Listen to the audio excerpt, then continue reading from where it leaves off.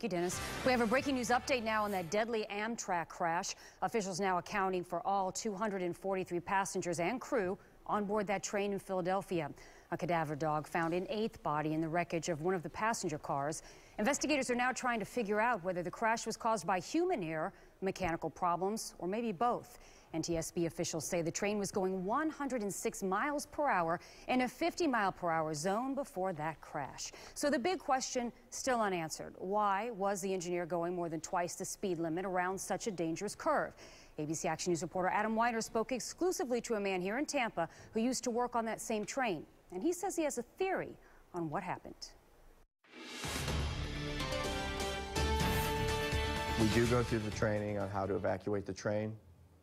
But I mean, in that instance, when things happen in a split second, I can only imagine that it was mass chaos. When the images started coming in of the damage in Philly, Michael Callanan thought something seemed very wrong. My take on the whole thing is there had to be impact on the window to get that kind of damage. Callanan says he used to work on that train as a conductor, the guy who takes your ticket. And he says the engineer who actually operates the train should know better than to speed in that section of track. I'm hearing from coworkers, and this is only speculation and on social media, that a brick may have been thrown at the train.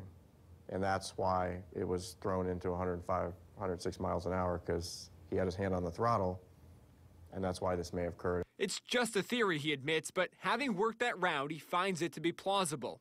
We have had our trains stoned before. I mean, all kinds of stuff happens on the Northeast Corridor. In his experience, kids sometimes throw rocks and bricks at trains in places like Baltimore and Philadelphia.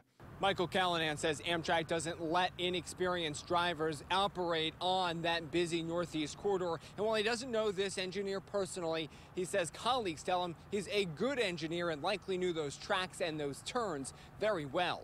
From what I'm hearing from coworkers is he's a very good engineer, and there would be no reason for him to intentionally speed in that manner to cause this kind of accident. Either way, Callanan says he'll be paying close attention to the outcome of the investigation. In Tampa, Adam Weiner, ABC Action News.